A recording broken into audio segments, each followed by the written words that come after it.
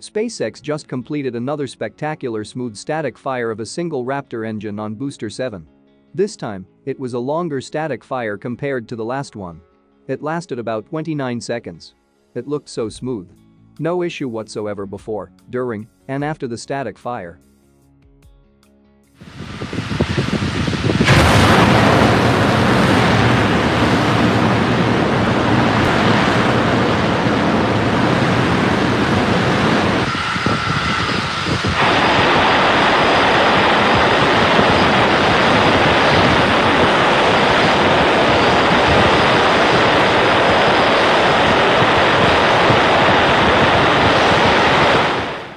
As per Elon's tweet, the longer static fire was to test out the autogenous pressurization of the booster.